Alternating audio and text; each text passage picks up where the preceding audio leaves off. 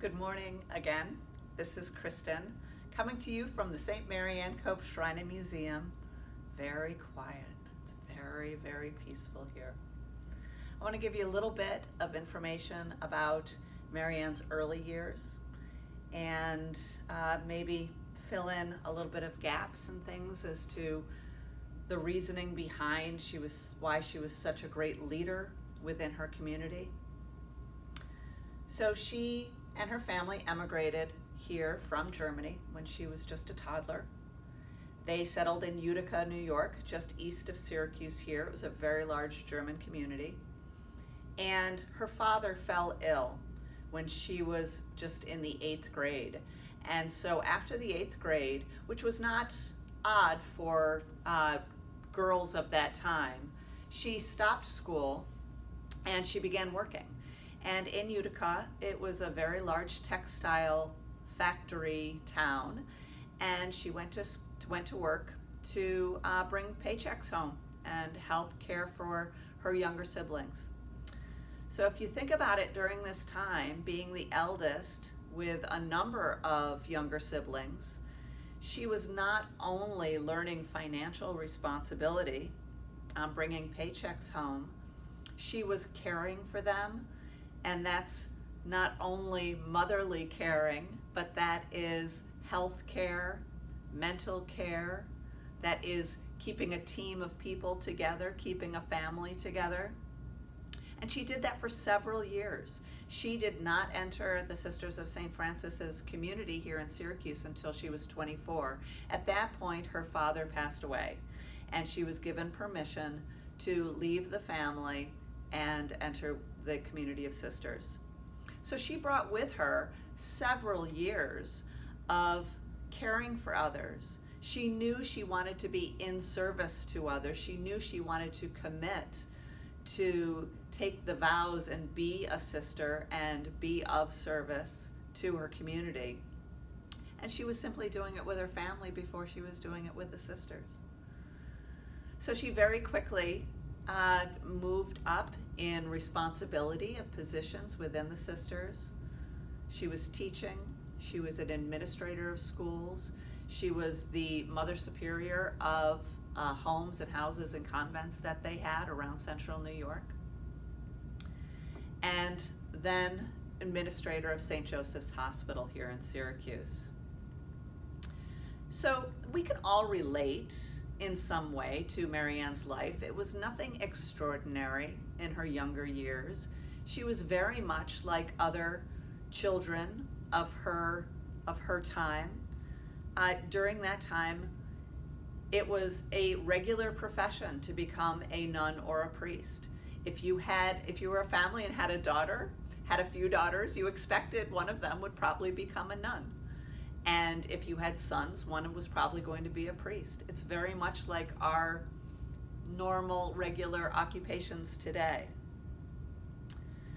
So what I like to say is that she was an ordinary woman. She was an ordinary girl, she was an ordinary woman, but she made extraordinary choices and decisions during her life.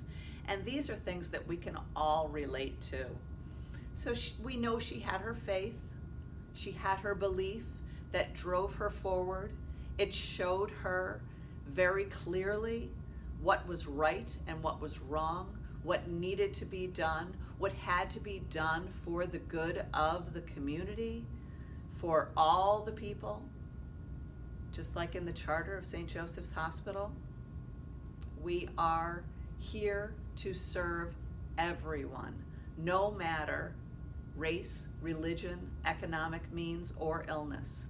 No discrimination. We serve everyone. And she saw that very, very clearly. So when she was put in a position to make very important and hard decisions, for instance, going to Hawaii, going to a foreign land, she had to really look within her heart and her belief and overcome what we can probably assume was a lot of fear. Foreign land, going away from your family, from your community, going to a place where you won't know anyone, you won't know the language, you don't know the customs, and you don't know the illness. You don't know where you're going to be. You don't know exactly what you're going to be doing. And you're being put right in the middle of a horrible pandemic. So something I think we can really take to heart is that keeping your belief and knowing your belief and relying on that faith, you know what's right and wrong. You can feel it in your heart. And you have to overcome the fears that tell you that maybe you should be doing otherwise. But know that we are here to be in service to one another. And ask ourselves, how can we serve? What can we do? We might not be on the front lines, but we can support the people there, and we can be there for them. And that's not just giving money or items or anything like that. It's being there for them, energetically and spiritually, and letting them know that they are supported, that we do support everything they do, no matter race, religion, economic means, illness, no discrimination, that we care. So that's all I ask today, is just to take in the thought of knowing in your heart what's right and what's wrong, and tapping into that and following that. And that will overcome a lot of the fear and the stress if we find our purpose and we find our way of supporting.